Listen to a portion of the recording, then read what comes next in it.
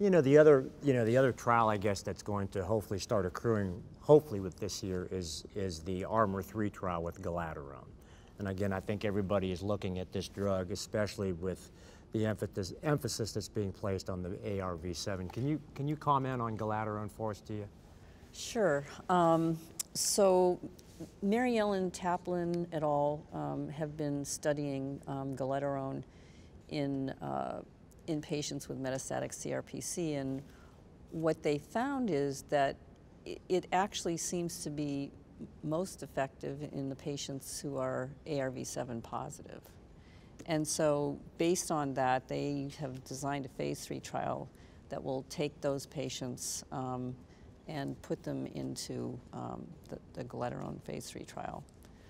And again, galaterone is this sort of unique molecule that's got a little bit of abiraterone, it's got a little bit of enzalutamide, but the third component, it can actually degrade the rest of the AR. Correct. Right. So, and again, we know that's important because it seems that even though you have this ARV7 and it can't bind the ligand, the receptor itself stays constitutively active and still can go in and stimulate transcription, translation, everything down the road. So anyway, this has been a great discussion. I think we've reviewed a lot of good information on advanced prostate cancer. Before we end today's discussion, I'd like to get final thoughts from each of the panelists in terms of big takeaway points for the audience. Chris?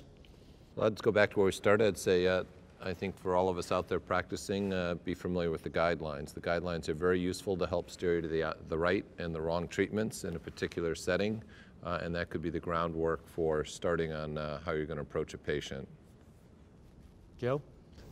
I would say that given the enormous amount of data that's now come out and the different options we have available for patients as they move through these disease states, that earlier definition of metastatic disease is going to benefit our patients, and earlier is better. Tia?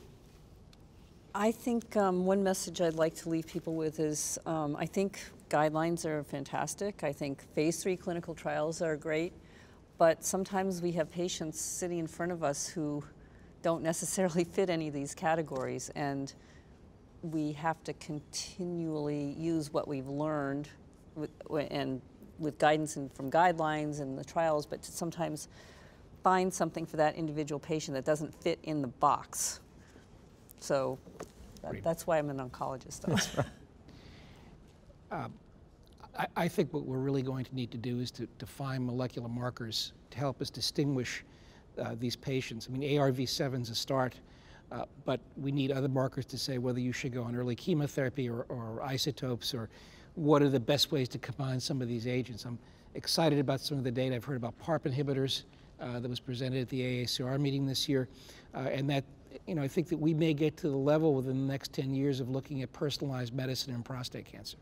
On behalf of our panel, we thank you for joining us, and we hope you found this peer exchange discussion to be useful and informative, and look forward to seeing you again in the future.